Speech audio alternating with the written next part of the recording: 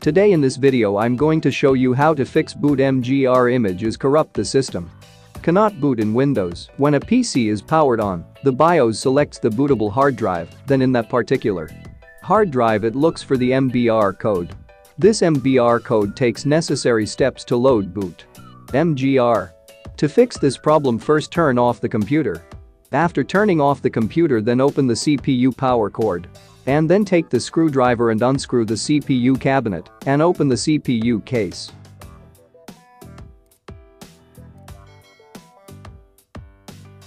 Sometimes the culprit of this issue may actually be the RAM. The RAM present on your computer may be defective, causing this error. Then open the RAM on your computer. The way I open the RAM, you open it step by step. Your computer that has 2 RAMs or 1 RAM installed, open it. After opening the RAM, then you first take an eraser. Now clean the RAM stick well with an eraser the way I am cleaning the RAM stick. You can follow the same way with an eraser and clean the RAM. If your computer has 2 RAMs installed, then you should clean both RAMs well. If you have more than 1 RAM installed, one of them may have gone bad. Hence, remove the RAM and clean the connection point with a soft cloth or brush.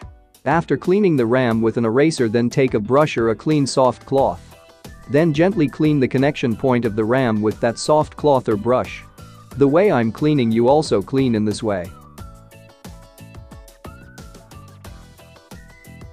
After clearing the connection point of the RAM, I will reinstall the RAM as it was. After cleaning the RAM, insert the slots that were attached to the RAM. Follow me on how I am installing RAM.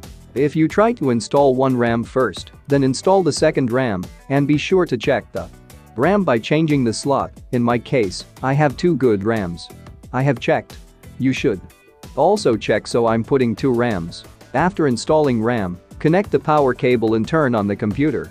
Before turning on the computer, unplug the hard disk power cable and SATA cable and clean it thoroughly with a soft cloth. After cleaning, then connect the SATA cable and hard disk power cable, then turn on the computer. After the computer is turned on, the computer will be turned on without any problem. If the computer is still the same problem, be sure to visit a computer expert or a nearby computer repair shop. I hope this video helped you.